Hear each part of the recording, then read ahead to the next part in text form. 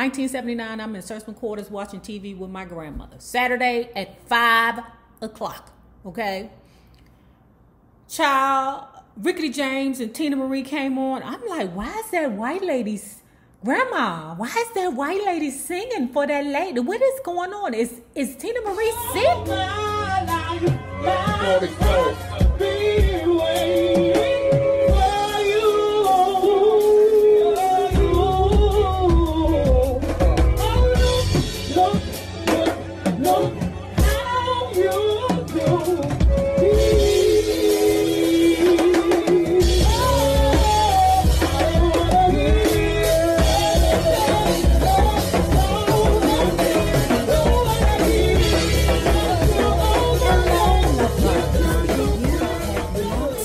Already done so, please remember to like, share, and subscribe because it is so important to my success here on the YouTube. And if you have not checked out my Poshmark store, please hit the link below.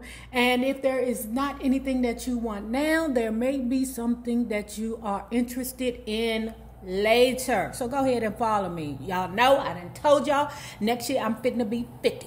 And I got a good birthday gift that I want to buy for myself. Now let's talk about Teena Marie, Unsung. This is a good old throwback, but you know, I'm gonna put my zhuzh on it. So anyway, they opened the show with the 2004 BET Awards. And it is Rickety James and Teena Marie in the audience singing Fire and Desire. Okay, now they mentioned it, but what they forgot to mention was that shit was a hot mess.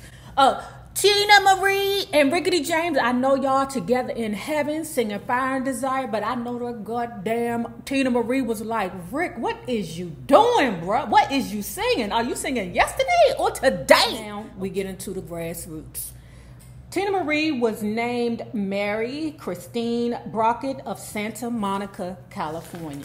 Her family called her from the very beginning Teena Marie. Now she said her father's favorite singer was Ella Fitzgerald. Teena Marie's favorite singer of all time, she said it was her most favoriteest, was Sarah Vaughan. This is when her mother figured out, oh, wait a minute, I got a little performer on my hands. Yeah, now her mammy was embarrassed, and let me tell you the story about why, okay? She went to Mass one day. Black folks, Mass is what the Catholics have, okay? We have service, they have Mass. I know. The priest was chanting, you know, that stuff that the Roman Catholics do, that stuff. It's not tongues, okay, like we know, but it was whatever it is that the priests do. Teena Marie decided to bust out into Daylight Coming, Don't Wanna Go Home. The mammy said she was embarrassed. Teena Marie was like, fuck, I was only 2. What you expect from a 2-year-old? True, because I done did a lot of embarrassing shit at my grandmother's church down there to the Meridian Hill Baptist Church on 16th Street. Okay, some of y'all might not. It's at 16th and Park Road, but it's burnt down now. Okay, that needs to be investigated. But anyway, yeah, I done did a record, you know, shit to embarrass my grandmother's child. It happens. So then after that, let's say that her parents supported her in her endeavors to sing. She became a local talent. She even got a little small part on the Beverly Hillbillies. You youngins that's here, if you don't know what it is, Google it. At age 9, she moved from Mission Hills to Venice Beach. Venice Beach was unlike Mission Hills. Mission Hills was predominantly white. Venice Beach was predominantly black. Judy, Mickey, not Mickey Howard, but Mickey, who grew up with her down there to the Venice Beach, said that she didn't even know that Teena Marie was white until she saw her mother. So Teena Marie then moved on from formal piano lessons to teaching herself the type of music that she wanted to do. Her Judy, Mickey, not Howard, said that their relationship further grew once they knew that they had a music type in common. They both loved Smokey Robinson. Girl, oh my God, he got that Beijing in his head, that Jerry curl. Oh, I don't know if it's a rug or a wig. I don't know. I don't understand why that man is so old and still got a head full of hair. I don't know. Okay, I don't know. But that child, he was feeling on. I said, ooh, somebody must have gave Smokey the Robinson an E-pill because that nigga is feeling himself. Now, moving on. At 12 years old, Teena Marie had formed a group with her family. Okay, she said that it was somewhat like the Partridge Family. Ugh, I hate sometimes that I'm so old, but if you don't know what the Partridge Family is, Google it. It was a show that came on in like the 60s and 70s, and it was about a musical family. She said she went on to Venice High School and joined musical theater.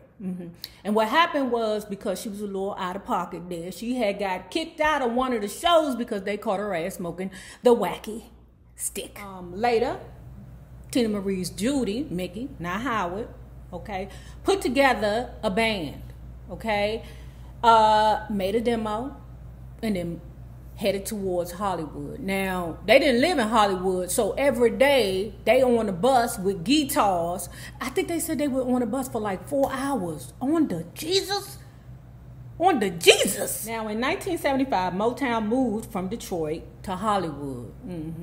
Marvy Pooh talked about that, and Rickety James talked about that. But she said Teena met with exec Hal Davis, and he took her straight to Berry DeGordy. Berry DeGordy loved her. Now, let me tell you something. That Unsung, he'll chop. There go the dummy chop again. I be having to give your ass. Okay. Why? Teena Marie was not popping off the way that they wanted her to was because they were trying to brand her as a white artist. Back and watch my Rickety James book recap and review, okay? Because you know Rickety James said that they was pimping around there to the Motown, and I believe it, okay? They was around there, you know, selling records and selling vaginas. Now, fearful that she was going to get dropped from the label, her manager by the name of Winnie, okay, not Mandela, okay, Winnie had made a group with her and two of Berry DeGordy's sons to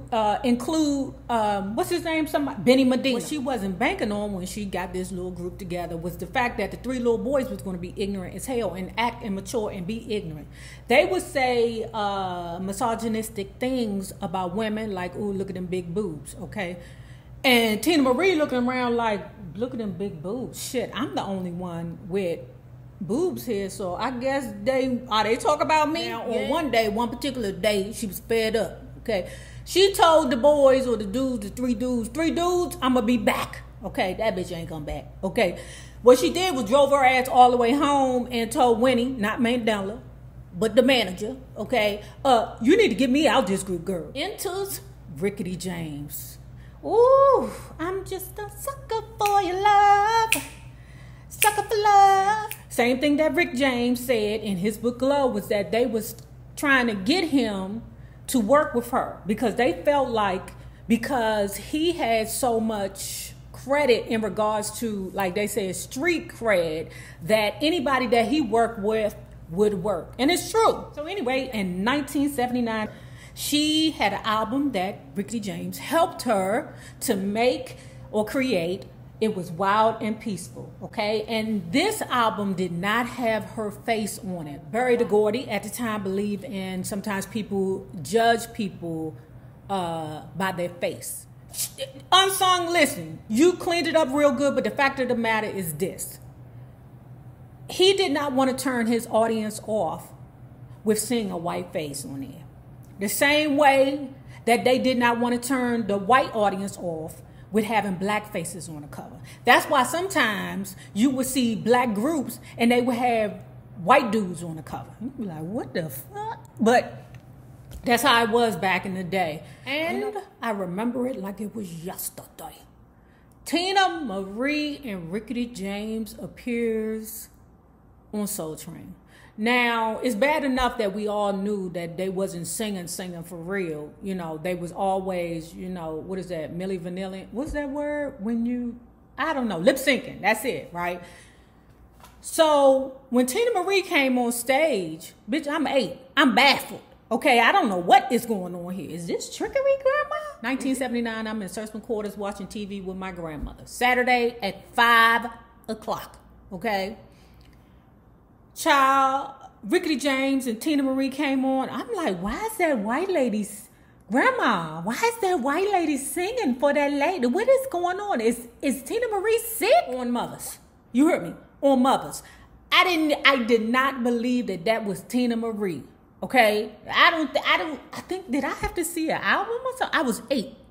It was a concern to me. But that's when Teena Marie was introduced to us. That's when we found out that was a teeny weeny white lady that could belt. You heard me? Like a black woman. Now her mammy told her, Teena, why don't you marry Rickety James? He has a lot of money. He's a rich man. She said, Ma, you would never, ever want me to be with that dude. Ever. That is the last dude you want me to be with. So, forgive the wardrobe change, guys. I know you're like, Nay, what are you doing? I'm editing the video, but while I'm editing the video, I realized that I forgot some things that were left out. In Rick James' book, Glow, what he said about Teena Marie was that Teena Marie was actually living with a friend, her manager, while she was working with Motown, okay? The reason why was because Teena Marie's family had disowned her for having so many, how can I say this without being, where her family had rejected her or shunned her because she had too many relations or too much of her life encompassed African Americans. So she was basically thrown away by her family. Now, as usual, Unsung does not give you everything because they like to keep things clean. Anyway, Teena Marie is on her second album. It's 1980, and a man named Richard Rudolph helps her to create an album simply called Lady T. Lady T is the name that Rickety James calls her. The person, what was his name? Something Rudolph. He is actually Minnie Riperton's husband and Maya Rudolph's father. So now I see the connection as to why Minnie Riperton chose Teena Marie as Maya's godmother. Back to the story. Teena Marie goes on to compare album number 1 with Rickety James to album number 2 with the dude Rudolph. Okay, number 1 was gritty, it was hard, it was funky, but album number 2 was polished. Next, album number 3, Irons in the Fire. She wrote, produced, and arranged that mother hunchy by herself, and it ended up in the top 10. At the same time, Rickety was finishing street songs to include Fire and Desire. And before pleasure. Ow, that sounds like anal sex. Don't it? Don't it? Oh, that's so messed up for me to say. Should I take that off? Okay, anyway, I'm moving on. This is for entertainment purposes, YouTube. Entertainment purposes only. Rickety James and Teena Marie, while they were working on street songs together, they documented themselves. They literally interviewed each other on how they were feeling and, you know, the creativeness between the two. At first, this is what Teena Marie say. At first, they was BFFs. Now they're fucking. Okay? Now, I'm going to tell you this. Unsung, hey, y'all, like I say, y'all are famous for putting sugar on shit, okay? But Teena say that motherfucker was terrible. Now, she kind of touched it because she said she didn't want to be number 1. And then it's 2, 3, 4, 5, and 6, and 7 after that. The issue between the two was this. Teena Marie wanted a relationship with Rickety James, okay? But she wanted a monogamous relationship with him. Rickety James was not going to give her that. So in his mind, according to the book, Teena Marie was mad at him because he would not be with her. No, he would not be with her the way that she required. And he took that as, oh, she mad at me. You know how ninjas do. You know how ninjas do. They always holler, oh, she crazy. And for real, you're not saying the reason why the girl is crazy, you know, because you done fucked her sister. Rickety James also said that Teena Marie was demanding more money from him, okay, as a result of him not wanting to be in a relationship with her. So anyway, Teena Marie is saying Rickety James was taking money from her, okay, meaning this, okay, they were on tour together, okay, but there was one time that she was not going on stage with him, or she was not going to perform with him in Houston. He tricked her and said, hey, just come on down so that the people can meet you, okay? And when she got there, not thinking that she was going to perform, Rickety James hit her with, come on, Teena, come on. Rickety James had already made a deal with the producer of the show, or the promoter of the show, that Teena Marie was going to sing Fire and Desire. Teena didn't get none of the money. Rickety James got all the money. So Rick James, as much as I love him, I loves me some Rickety James. But he was a piece of work. Now, they on tour. Teena then said, I don't want your ass no more on the first day of the tour. The way that they sang Fire and Desire made audiences believe that they actually had a relationship. I never thought that. But it was a PR moment for Motown. So of course they capitalized on the conception or the perception that Teena Marie and Rickety James were in a relationship. They were.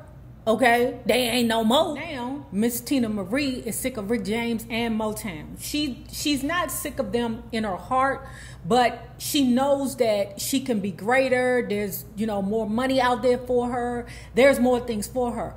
And her supposedly BFF, Rickety James, was telling her that she needed to move on. So because he was her mentor first, before he was her lover, she had got it in her mind that, Rick James has a lot of power at Motown, I'm going to move on. What the execs at Motown were saying was that in actuality, Rick James couldn't deal with Motown splitting their attention between Teena Marie and him. He couldn't do that.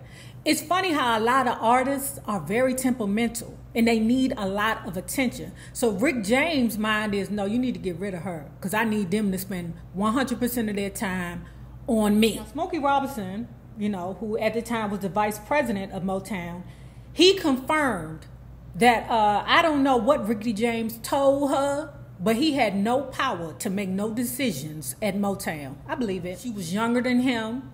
And I believe that his selfishness basically, pushed her away or pushed her in the direction of leaving Motown. And I think the straw that broke the camel's back was the fact that she didn't get no money from Fire and Desire, or even let's say a portion of what she deserved in regards to Fire and Desire. Teena Marie is feeling a certain kind of way, okay? And all Motown wanted was for her to get back in the studio. Berry DeGordy admitted that he never took the step to call her personally and say, listen, I don't know what they told you, but you good here. What do you want? Now, Teena felt it was bad blood between her, Motown, and Berry DeGordy, which was not true.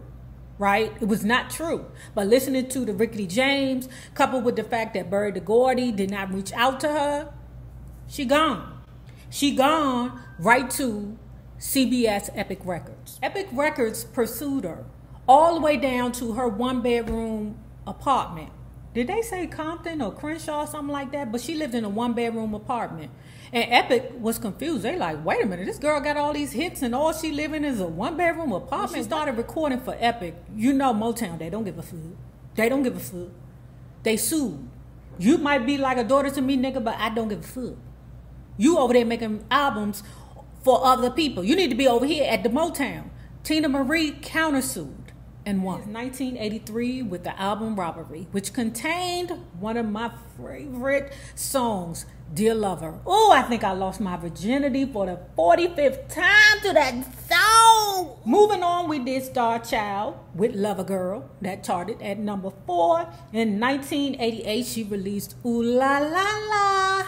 Ooh, I did that wrong. Ooh, that was terrible. The problem was with Teena Marie the same way it is with all R&B artists, was that she had no crossover appeal. 7 years and 5 albums later, in 1990, she left and she decided to be a mother. Now, in 1994, she financed on her own Passion Play, okay? It didn't do well, okay? And in fact, the album hurt her financially. Whereas her daughter is 3 or 4 years old now, and she is in the alley selling these expensive guitars out of the back of her car. In regards to her godchildren, Minnie Riperton's daughter, Maya Rudolph, who is playing on Saturday Night Live, she's very racially ambiguous. We don't know what she is. She could play black, white, whatever she wants to play, right? But she does identify as black. I'm not sure if she's married to a white man, a black man. I really don't know. I really don't care. But Teena Marie is also, or was also, her godmother. In fact, at the either beginning or the end of one of Minnie Riperton's songs, is it Back Down Memory Lane or Loving You? But you can hear Teena Marie softly calling Maya. 10 years later, while she's trying to rejuvenate her career, her friend, confidant, and mentor is going through troubles. Ricky James, he is going, if he's at the bottom, he's at the bottom. You know, he messing around with that lady. I forget that lady name. What's his name? Tijuana, or something like that. I forget the lady's name, but his last wife, okay? They always on the camera, okay? In somebody's courtroom for smoking somebody's crack. Although that Teena, you know, did have her issues with Ricky James, she still remained a friend with him and encouraged him to get himself together. But child, you can't, you gonna lose against them drugs. That girl, Teena Marie, I don't care how good your vagina is. I don't care how good your sweet potato pie is. You know, I don't care how long your money is. Until that ninja's ready to stop doing whatever it is he's doing, you will always lose. NayRob told you. In 2004, the two got back together to go on tour. Anyway, they back. It's 2004.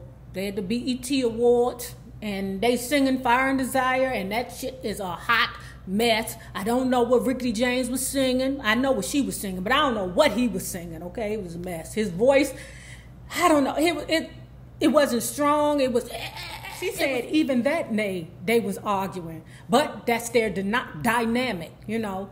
They fuss and fight, and she said he was just being ridiculous. But after they performed, you know, somebody looked at Ricky James and said, "Hey, Rick, you looking good." He responded to that person, "That's because Teena keeps me in line." So although they was fighting, the last time she seen him, it was love. So after the awards, just a few months later, August 6, 2004, Ricky James passed from a heart attack. Although she missed her friend, she felt a sense of peace for him because he was no longer in pain. I can dig it. Just as Ricky James was passing and it was affecting the world, she had an album that was charting higher than any other album that she made, Ladonia, charted at number 6.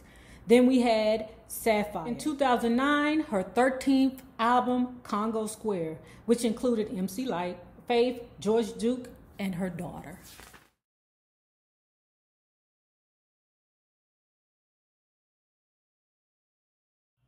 Now, if you have not already done so, please remember to like, share, and subscribe because it is so important to my success here on the YouTube.